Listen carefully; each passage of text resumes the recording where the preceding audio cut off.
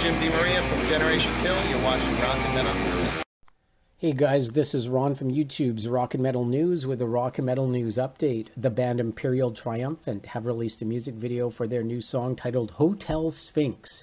You can check it out in the link in the description and pick it up on digital retailers and streamers. Now, let us know what you think of the new song in the comments. Bassist keyboardist Steve Blanco directed the video. This is an advanced single from the band's upcoming new and 6th album called Goldstar, which will be out through Century Media Records in 2025. Stay tuned for a date on that. The band posted, "The entertainer extraordinaire leads a gullible audience through the sinister halls of the Hotel Sphinx.